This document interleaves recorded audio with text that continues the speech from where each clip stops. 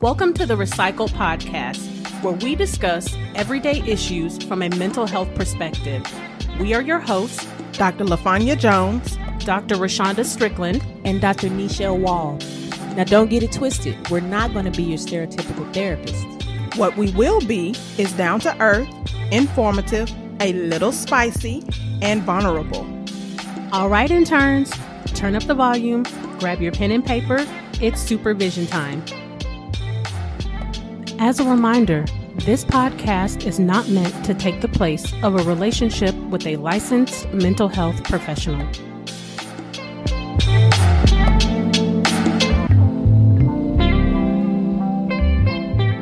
Welcome back, and thanks for tuning in to Session 1, The Juggling Act. Today, we're going to discuss stress management, and we decided to start with this topic because of everything that's going on in the world. We feel like people are definitely experiencing some stress, and we feel like we need to bring some information to you all to help you get through this time that is so crucial for all of us. So, what we would like to start off with is just kind of talking about how stress affects us all differently. The difficulty is that people are stressed by several things, but we can't really pinpoint what the main stressor is. So it just kind of feels like we're just overwhelmed and all over the place. So ladies, I would like to pose a question to you all. What do you think one of the main stressors right now today is? If I had to pick, it definitely would be coronavirus, with all of the new re-shutdowns and some of the new mask protocols and people continuing to lose their jobs because of it. It's really affecting all of us in a way that is unusual for our time. Yeah. I would also say, the different things that are going on in our country, United States, for anybody watching abroad. We are struggling as a country, and it is hard to continuously watch the videos that are being filmed and see different injustices done. So our psyche, our bodies are having a reaction to that. Yeah. And the thing is, I agree with both of you ladies. COVID-19 has definitely caused a lot of us to feel fearful and powerless. Yeah. And that causes stress in itself. Yeah. We leave ourselves feeling very vulnerable, and it prevents us from being able to be effective in the world. Actually, it prevents us from being effective at our jobs, as a parent, as a friend, as a spouse. It prevents us from being effective, period. And what we have to understand is that a lot of us now are working in a position that we don't know if we're going to come home to a job. I mean, not come home to a job. Sorry. No, go out and get to our job and be able to have a job when we get there, because we don't know how our job has been affected by. We don't know if someone has been diagnosed positively and now everybody has to go home. I believe, just as Dr. Strickland was saying, restaurants have been closed down, reclosed because someone was positive at at a restaurant, and that affects people's jobs, which also then increases unemployment. Yeah. The isolation as well has been a major factor for a lot of people. Yeah, I agree with that. And then even as Dr. Wall was saying, with the anti-racism protest and all of those things that we've been silently suffering for decades, that has also taken a toll on us. We have now shifted from men being more stressed out to women being more stressed out. Women have now begun to work outside of the home, and we've also started receiving higher education. So now we're receiving higher education, which means we're also receiving more demanding jobs, and we are still wives and mothers, and we have all of those hats. And now on top of that, we have to worry about whether or not our family is going to be sick.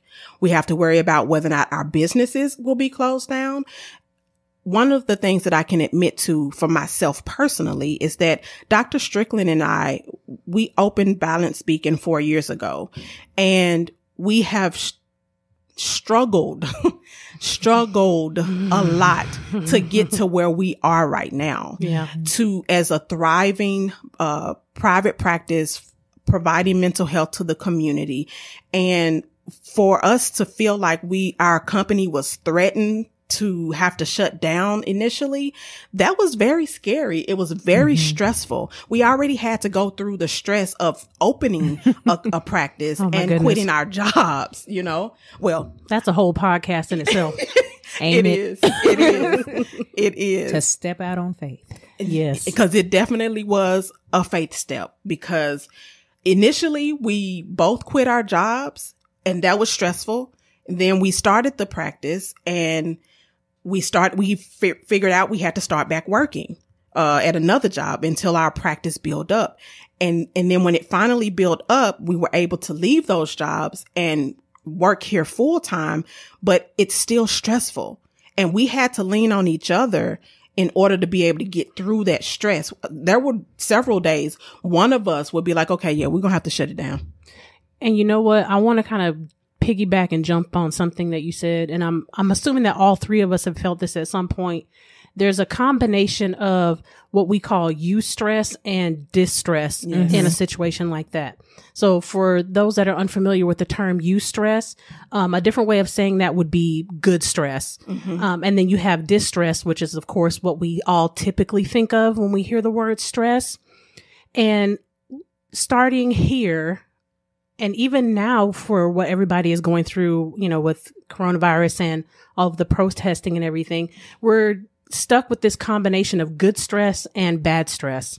So we have the things that we're excited about. So just kind of going with your example there of, you know, opening a private practice and starting and all of the excitement of picking out the furniture and the colors and getting the name and the logo and all of that stuff. And then talking and meeting together, you know, all of us as finally together as a staff. That's all great stresses to have. But then you also have the combination of distress, which, you know, puts you in this weird tug of war situation of, okay, but I'm also leaving my job, because all of us left our jobs. You know, Dr. Jones and I left ours. Dr. Wall left hers, and then then our biller collector, as well as our front office staff, we all left our jobs collectively at the same time to come here and get this started. So there's this excitement level and this, oh my God, we really did this. What did I just do?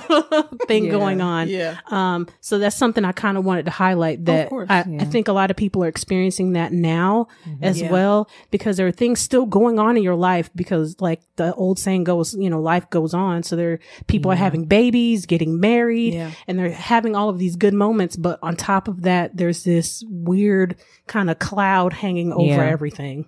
Well, I would even have to say those that are, you said married, people are getting married. People can't even get married. Like, they have wedding dates right now and have to cancel them because of not the social distancing that we are having to experience.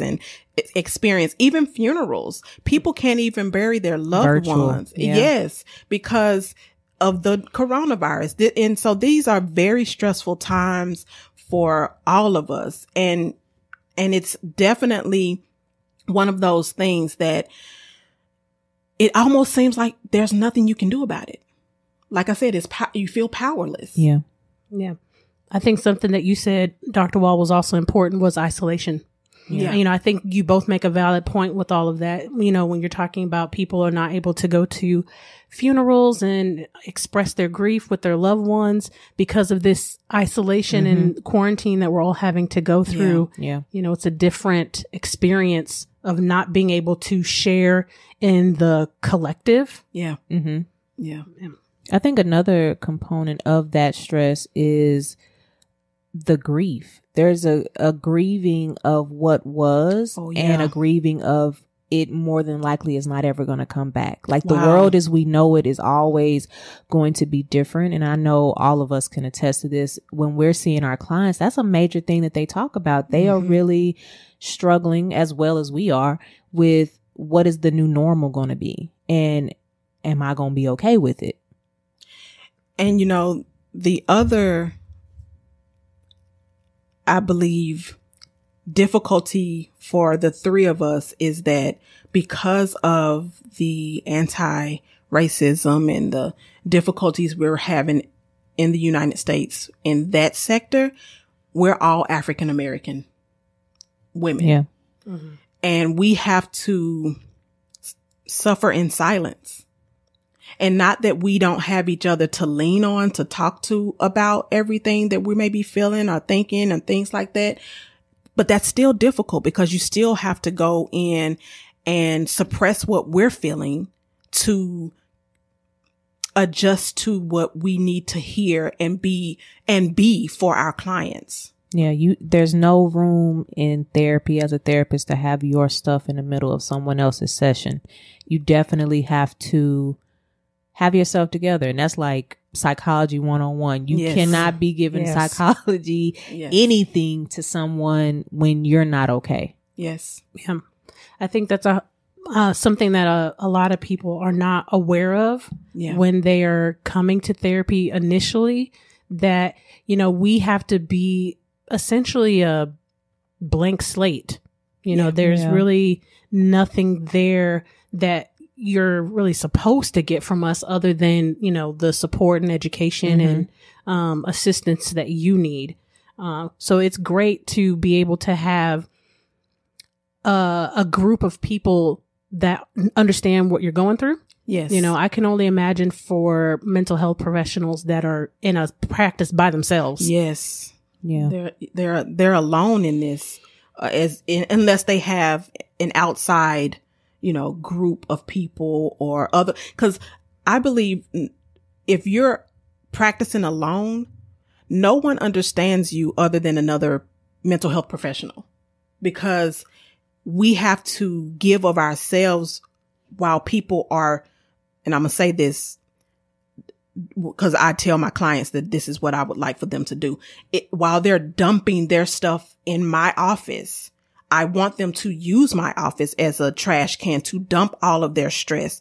But when you have it on your own, when you're in private practice on your own, if you don't have a group of professionals that you can rely on, you're doing that on your own. Definitely. And that's one thing that's why we're so adamant about us being a family in this office, is because there has been so many different things that we've all gone through, not just this year. I mean, every year that we've been open, there has been stuff going on. Yes. And so there's been times where we have had to have a office-wide crying session, or we're going to go out and eat, or maybe we need to go get a drink. Yes. Or maybe we need to close the office and drink in the office. Like, it's whatever it is. What it is. I know the beginning years were definitely rough on Dr. Jones and rough on Dr. Strickland, but we wanted to make sure that we always supported them. I remember there were times where like, but we don't know this. And I said, well, I'm going to be at work.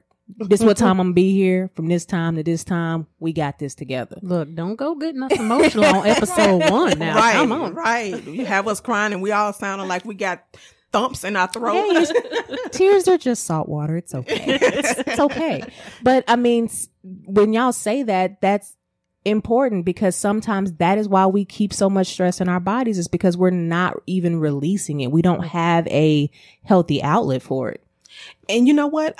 I definitely agree with you. But the other piece to that though is a lot of times people don't even know that they're stressed. Yeah. There were plenty of times when after we opened our office, I would be so drained. Like, I remember my parents told me, you just need to go to sleep. Go lay down. Go lay down. Go take a nap. Because there are times that they would notice I was stressed. Yeah. I didn't even notice that I was stressed. Yeah. Because that was your normal. Exactly. The other thing is we're so used to performing on 100 because we've been professional students all our lives, and we're always on the go, and we're having to do so many things at one time that when we slow down, well, I know when we talked, all of us talked, we've always said, I feel like I'm supposed to be doing something else. Oh my gosh. The grind culture in American culture is sickening. on some levels. You know, the feeling that you always have to be hustling and doing something, and that if you're resting, then you're being lazy. Oh gosh. You Because know? I certainly feel that way. Rest is necessary, though. Your body will not make it if you don't have moments of rest. That's not how we were built. Yeah. Mm-hmm. And the thing is, I think we've been so conditioned from, well, I'll say the African American culture. We've been so conditioned to ignore what is going on for the sake of being strong. And I'm doing my air quotes, being strong. You know, we think that in order to be strong, we have to ignore what's going on with us. And endure.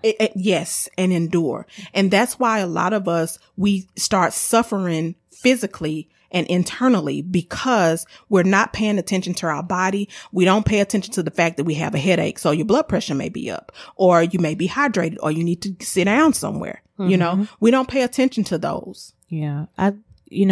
Example from my own life. This is Dr. Wall, by the way. Example from my own life. I remember in my undergrad program that I was in, it was a fast track program. So every semester I had to take 21 hours. I remember I was working 5 jobs. I was taking 21 hours. I was a captain of the step team. I was doing all this kind of stuff. So when I got to the end of first semester, I completely crashed. Like my kidneys didn't work properly. I ended up passing out in the shower. And my roommate at the time, which was, Trish, y'all know her, she had to like call my mom and had to come get me. And I'm like, why am I putting myself through this? We have this thing where we have to be perfect. Yeah. And have to have straight A's, have to do. And I'm like, in my clients know this, I always say, who made these rules? And because I always say that to myself now, because of that incident, it's like, you have permission to change it up. The goal is to get it done, not to get it done one specific way. Yeah. Yeah. I remember, I have an example kind of similar to yours. I remember when we graduated with our doctorate degree in 2011, during my doctorate program, I was working 5 or 6 jobs as well. And I remember when I got my first job after we graduated, I was so used to being set on go that I would finish my work by, I would say 3:00. Now, mind you, I don't get off work until 5. I would finish and you know what? Anything else for me to do? Exactly. And actually, I want to say I would finish earlier because after that, I would go and just mess with my coworkers and sit in their office. They'd be like, Dr. Jones, I got to do my work. What are you doing? How are you finished? And I remember one of my girlfriends telling me, LaFanya, you don't have to keep grinding like that. You can take your time. You can stretch out your work now. But because when you go to school all your life and you're in bachelor degree programs and master's programs and doctoral programs, you're programmed to be organized, structured, and get your work done. Because you have, especially when you get, well, I don't want to say especially, but I'll say it. Especially when you get to higher degrees, because you have to work so many jobs to make ends meet. Yeah. Yeah. One thing I think also is kind of something that we've talked about earlier is what we've visualized growing up, you know, on how our parents processed their stress, how they processed work ethic, and, displayed those behaviors to us. Especially if, our parents were ones that pushed for high achievement and, had an expectation for performance, that kind of instills in you that whole mindset of go, go, go, go, go, and, achieve. Yeah. And that, I can handle everything, they did it, so why can't I do it? Yeah. Fear of failure is real. It is. And when you get older and you start really thinking about things, you realize that failure is okay. Like, it's when you quit and you don't ever pick yourself back up that becomes a problem. But failure is part of the journey. Success comes from failure. Exactly. Absolutely. Multiple failures. Yes. Over and over again. Yes. Yes. And so I definitely agree that it's I don't want to say generational thing, but it is a learned behavior. In some ways, absolutely. Yeah. So in order for us to be able to handle our stress well, we have to be able to develop better habits. We have to be able to develop the ability to acknowledge when we're stressed out. Mm-hmm. And sometimes, yes, it may be more than one thing that you're stressed out about. But the point is to identify those things that you're stressed out about and prioritize. Mm-hmm. Yeah. And one thing that, I want to kind of add there is stress is not always a bad thing. So, a little bit earlier, I was talking about eustress. Now I'm going to go ahead and put this disclaimer out there for everybody for future podcast episodes. I'm really into astrophysics and quantum mechanics and like evolutionary stuff. So if I bring that up, you've been forewarned. And she's a conspiracy theorist. Oh yeah. Now that's like 5 podcasts in itself. But one thing I wanted to say, like from an evolutionary standpoint, stress serves a purpose. That is the reason that our body is alarmed to let us know that something is not going according to plan. So stress is also, let's say you're getting ready to walk across the street and you look to see if a car is coming. Stress is what keeps you from walking out into the street so that you don't get hit by a car. There's an alertness factor that comes along with that. But stress, when it's taken to the extreme, causes all of the things that you were talking about earlier, all of the physical ailments that sometimes we think are just either genetic or due to bad habits. I mean, in some way, they're definitely due to bad habits, but it's a lack of follow through with taking stock of what's really going on with you internally, because we don't know the words a lot of times for identifying what it is we're actually feeling. So we go with, I'm mad, or I'm frustrated, or I'm sad, when in actuality, that feeling may be a little bit more nuanced than that. So it could be, I'm feeling rejected, or I'm feeling lonely, or unheard, or underappreciated. But what we're doing is kind of creating this huge melting pot of all of these feelings. So they get really confused and boom, they just come out as this one thing. Yeah, I think a lot of people wouldn't understand that by the terms fight or flight. Yeah. That's the stress response. But when we really think about it, it's more than just that. You have fight, flight, freeze, fawn. You have different things that our body naturally reacts to, and depending on the circumstances, that's going to be the one you need to choose. But you can't stay in that mode because your body will deteriorate. Well, and that's the thing. If you stay in the fight mode, that's when anxiety increases, because you cannot function at that level of intensity without your body beginning to become immune and then adjusting, which then creates that anxiety.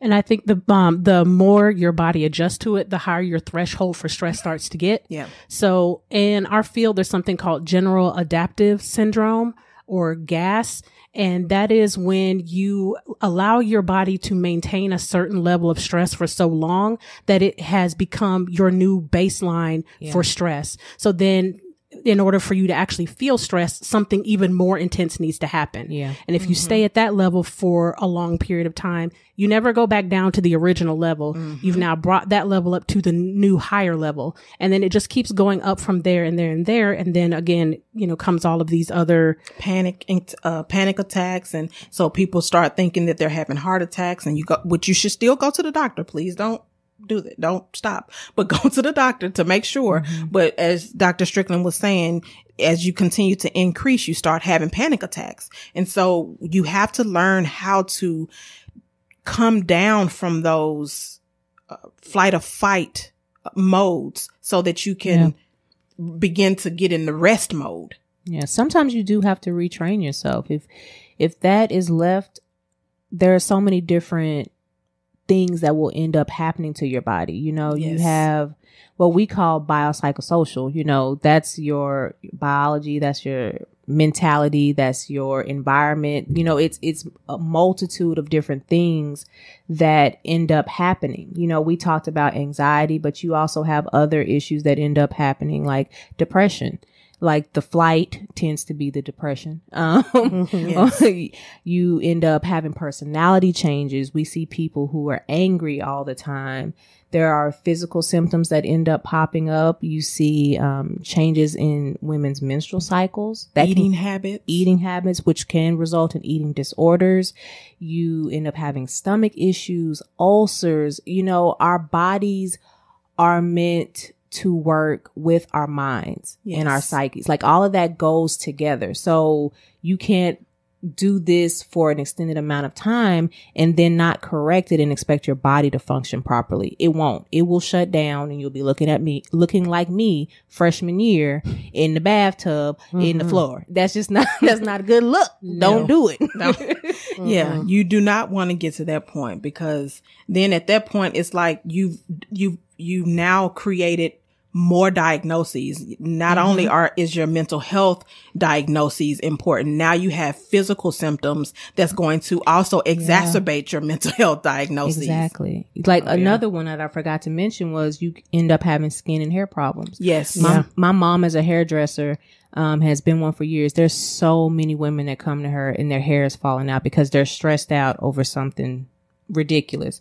Also, with me being a sex therapist, you end up having sexual dysfunction. Like your body, for women, your body may not lubricate properly, or you may not be able to orgasm. Men may not be able to have an erection. These are things that these are signs that your body is not properly working.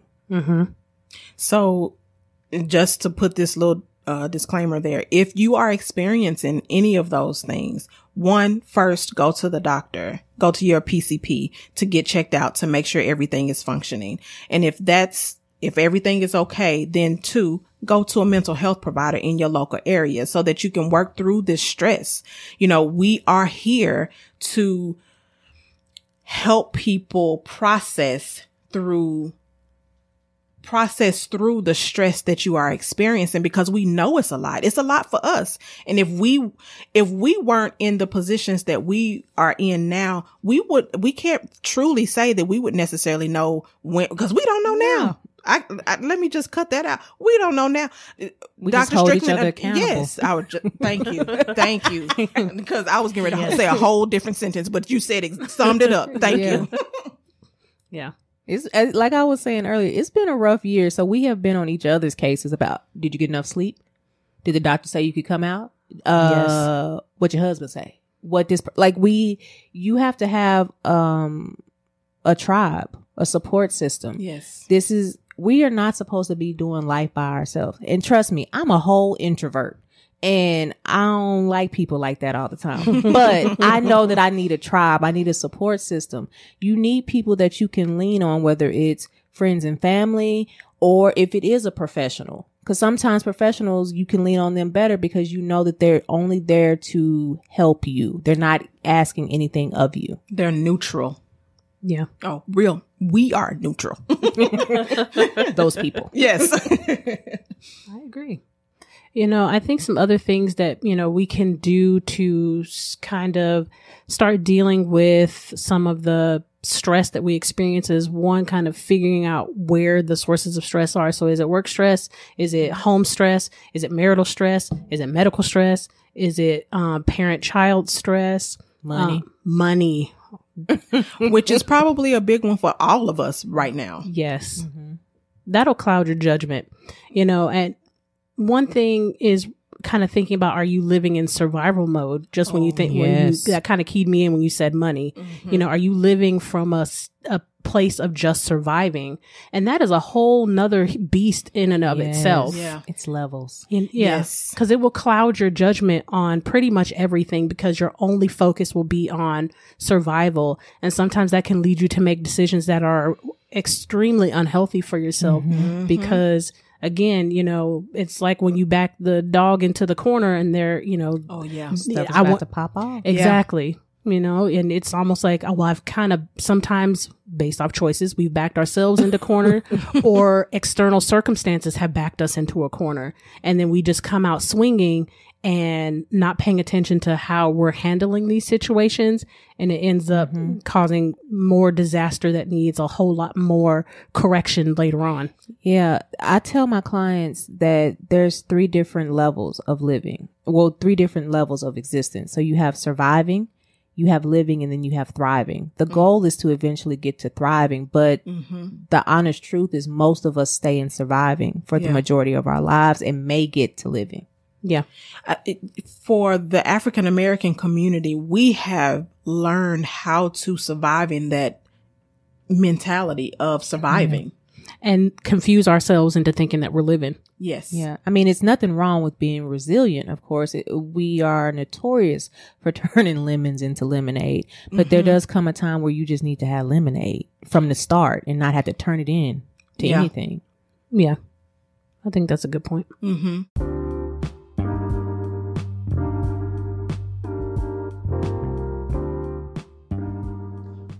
If you haven't heard about Anchor, it's the easiest way to make a podcast. Let me explain.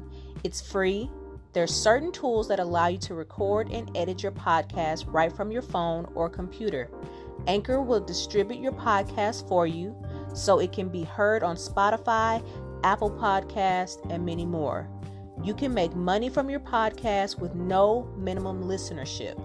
It's everything you need to make a podcast in one place. Download the free Anchor app or go to anchor.fm to get started. That's ANCHOR.FM.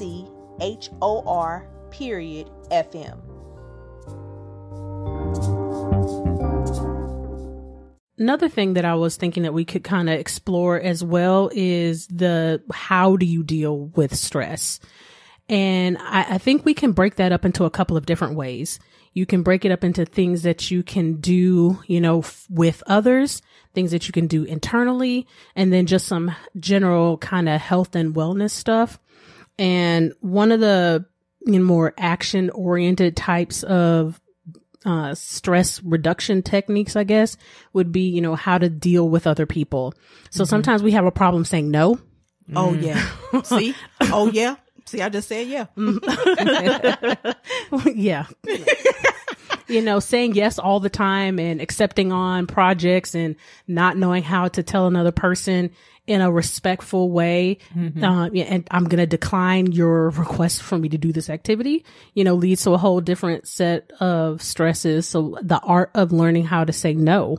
Well, and one of the things that I tell my clients is to, instead of saying immediately saying yes, say, let me think about that, or let me get back to you.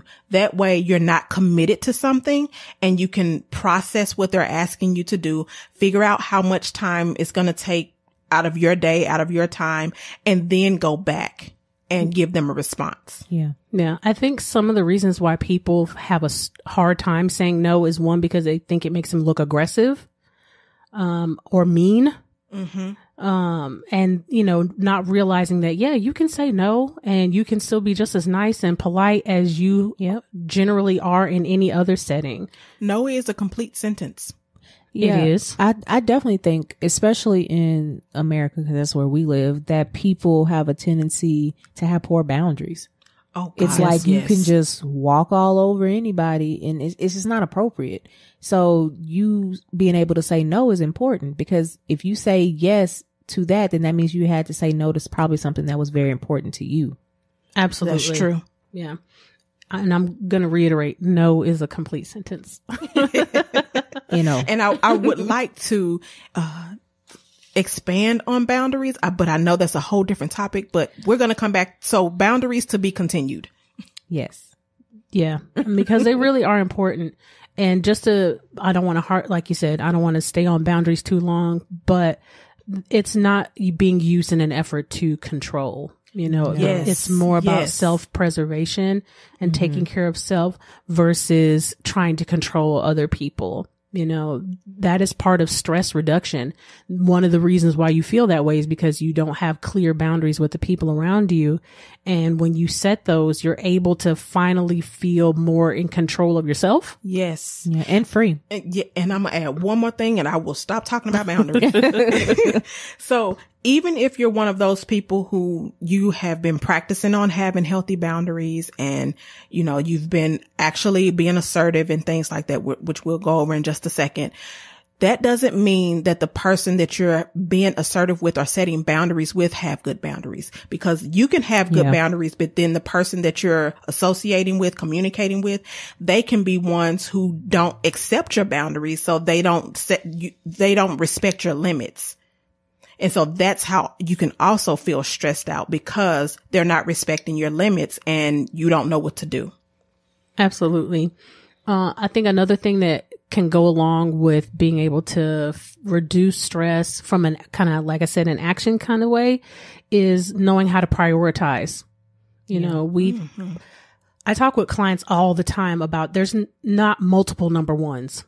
Oh, gosh. You know, everything can't be a priority. Yeah. Everything can't be number one. Because then you have no way of knowing where to split your time and how much emphasis to give to each thing and where to focus. So learning how to put things in their respective kind of areas. And is this something I need to do now because it's urgent and it's important? Is this something that I need to delegate to someone else because it is urgent, but not necessarily that important? And so I can delegate it to someone else. Is it something that I need to plan because it's not necessarily important or, quite urgent, so I can plan it for another time? Or is it something you really don't need to do at all and you're just giving it energy for no reason? And like Dr. Wall was saying earlier, it's okay for you to meet your goals and set goals and meet them, but it doesn't mean that all of your goals have to be completed in one day. Yeah. It's okay for you to stretch them out for a week, a month, a year, however it needs to be stretched out. That way you don't feel so overwhelmed and feeling like those expectations that you set for yourself have to be met in one day. Yeah. There's something, a link to a document that we will include in the show notes that gives you a way to prioritize your tasks, whether they are daily or weekly or monthly. It's something that I use a lot with my clients on tasks that are high effort versus high value. So, the higher the effort and the higher the value, the sooner that task would need to be completed. The lower the effort and the lower the value, of course, you're going to want to make that a lower list or lower on the totem pole, as they would say. So we'll link that in the show notes so that you can have a way to kind of practice that later on. Yeah. And then to add to that, I'm sorry, Dr. Wall, go ahead. To add to that, those expectations that you have for yourself, you have to determine whether or not those are your expectations or if they're expectations that belong to someone else. Because a lot of times when we have all of these to-do lists or number ones, as Dr. Strickland was saying, though some of those number ones are expectations from other people. And when we can start going through our lives and determining what does not belong to us, what is not our own expectation, it can also decrease your stress. Absolutely. I think that begins with communication. Yes. And that of course goes with part of setting boundaries, but being able to communicate your wants, your needs, and, the things that you feel uncomfortable with, and like, hey, I'm not sure this is something that I want to do, or if this is something that I was anticipating doing. Yes. I believe that being able to say that to somebody creates a tighter bond between you and that person, because they can see like, she respects herself. She respects me. Yeah. And being able to, I hate saying set boundaries because we're trying not to focus too much on boundaries. Set limits. But that's set limits. Yeah. And being able to set a limit with a person, it helps you with refocusing.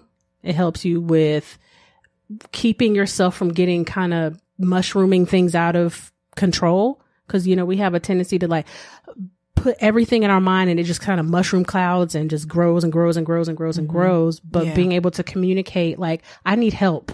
Yes. I can't do all of this by myself. I know you wanted me to do A, B, C, and D, but I need you to take D off my plate for me. Yeah. I got A, B, and C done, but D is going to take, or I either need you to take it or I need help with it. You know, one of the things that I remember Dr. Strickland telling me a long time ago is when we were having a conversation is that she tries to teach her clients to take the help word out of their vocabulary, especially when it comes to a spousal relationship. She tries to get them to take help out of their vocabulary because that implements that or implies that it was my job to do. And you didn't have to do it in the first place. I just need your help this time to help me wash the dishes. You don't have to wash them any other time. Yeah. And I thought that was profound. Thank you.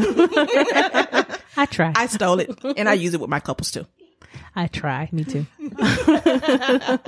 And I think that kind of is a throwback to what we were saying earlier about being able to have a group and, you know, bounce ideas off one another, because that's stress. When working with a client, I don't know what to do. I don't know what to say. You know, they're presenting me with this issue that I have no idea, or they're looking at me and they're expecting like, so what's your answer? And we look at them back and say, what's your answer?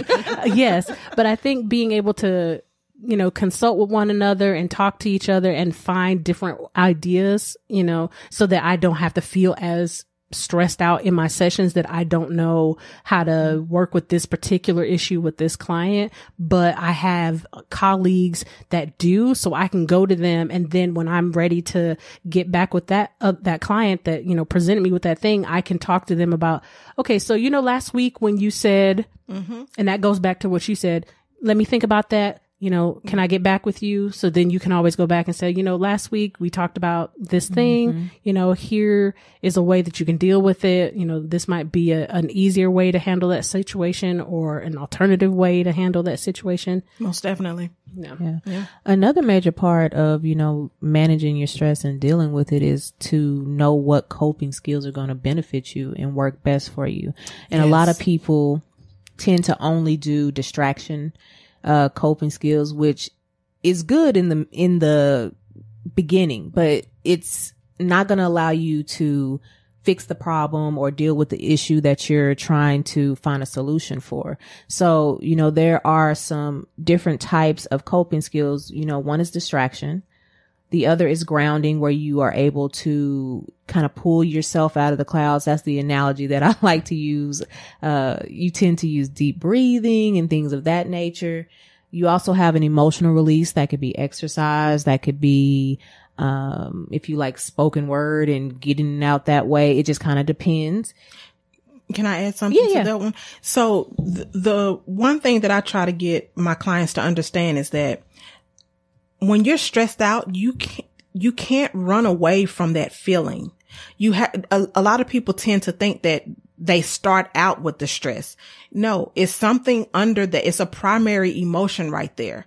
And could it end up being stress? Yes, but there's a primary emotion that you have to deal with, whether it's hurt, rejection, abandonment, you know, sadness. You have to deal with that emotion. And a lot of us, we try to run from that primary emotion because it's uncomfortable. But if you would just allow yourself to process that primary emotion, you can get through it and it won't be a distraction. Yeah. Or you won't have to use something as a distraction. You can actually deal with it. Yeah. The other ones, coping skills, are self-love, and that's going to be, you know, your typical things where you get to dote on yourself. You know, maybe it's you took a long bath this one day, or maybe you went and got a massage, because massages are good to release tension in your body. Yeah. The next one is thought challenge. In thought challenge, you're trying to see the proof for what you're actually thinking. You want to prove or disprove your thoughts. Yeah. If there is not physical evidence that is going on, then more than likely it is not. So what I tell my clients to do is to take an old school snapshot or Polaroid or whatever you want to call it. And if you can't see it, it's not happening. All the rest of that stuff is what you emotionally put into that situation or you irrationally thought about it. You can only go off of what you see. Facts. Yeah. Use facts. Something that I say kind of in that vein with my clients is, you know, is this thought based in reality or is it based off your perception? And I also tell them that just because you think something or feel something doesn't mean it's true.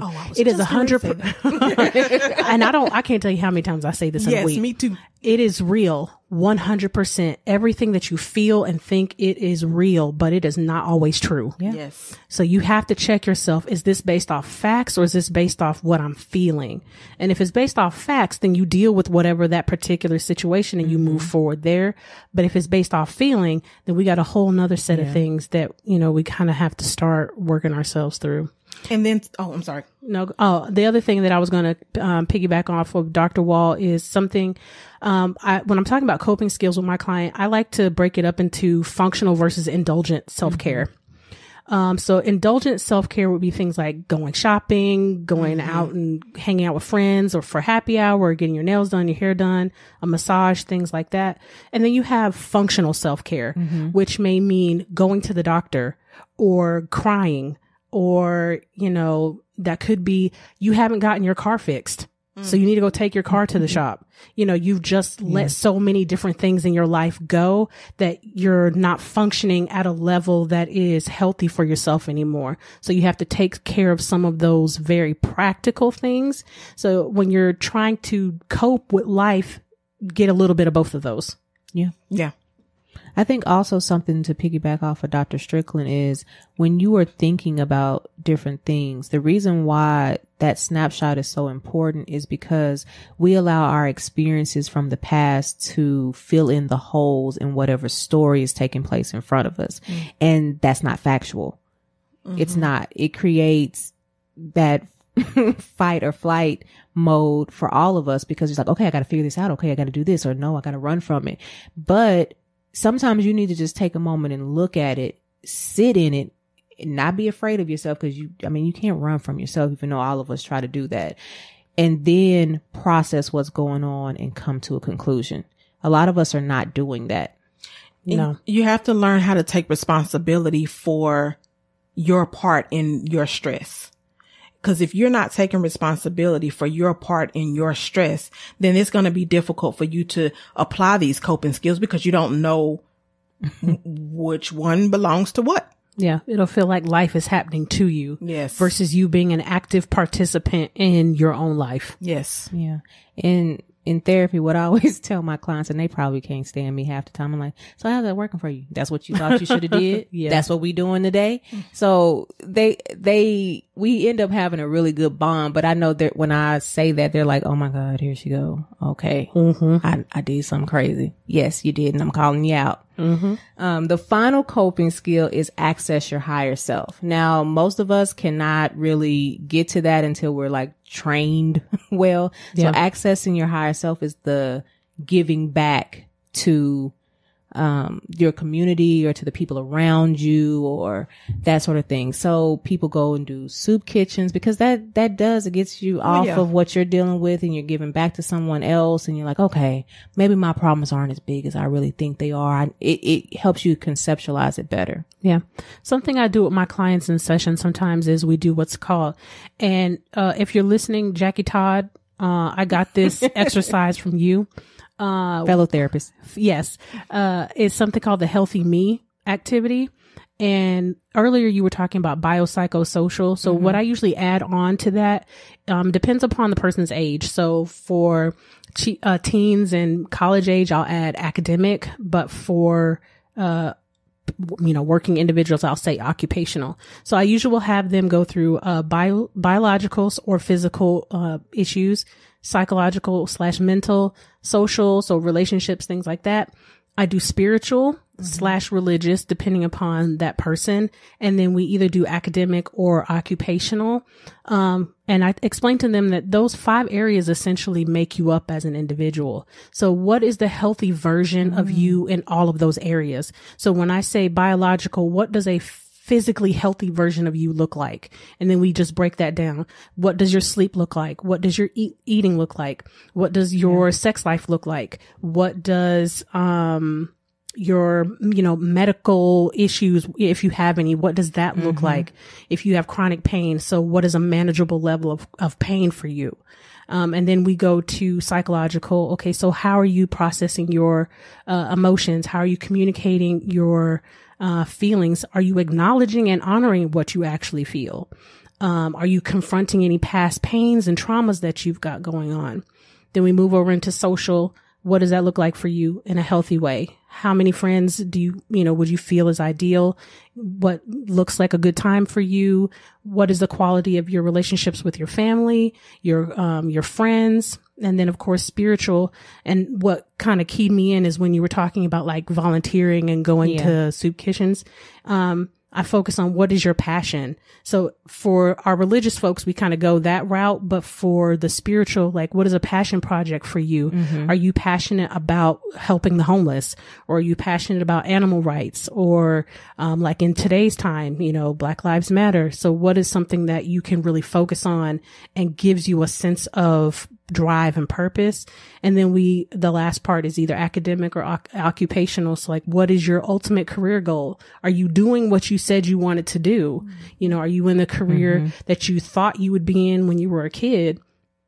So we take all of those areas and we start identifying like what is missing so that you can see, oh, well, I'm stressed about this because I'm not in the career that I wanted to be, I don't know, an astronaut, but I'm, working in, I don't know, Home Depot. Right. But then that's where those expectation challenges come in, because was it your expectation to become an astronaut, or was it your parents' expectation for you to become an astronaut? And if it has now changed over to yours, how did that happen? Yeah, absolutely. And then just to add on to the spiritual and religious sector, as coping skills, obviously, if you are a spiritual person, then to pray, to read your Bible, to have that meditation time so that you can have time with God to guide you and lead you so that you can have that direction from Him on a daily basis.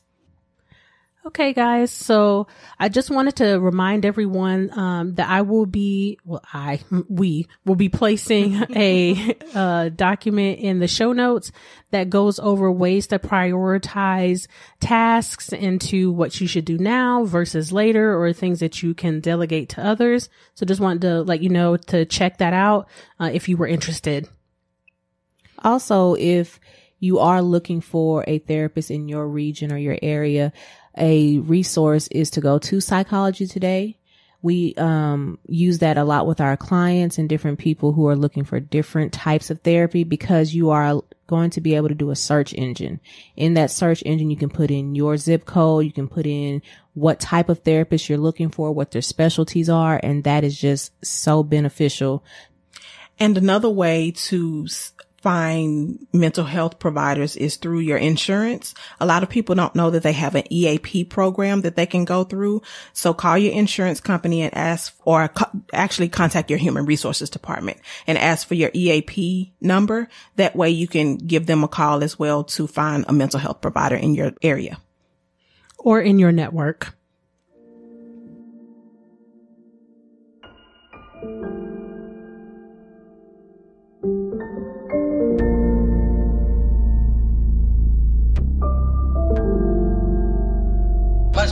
Control.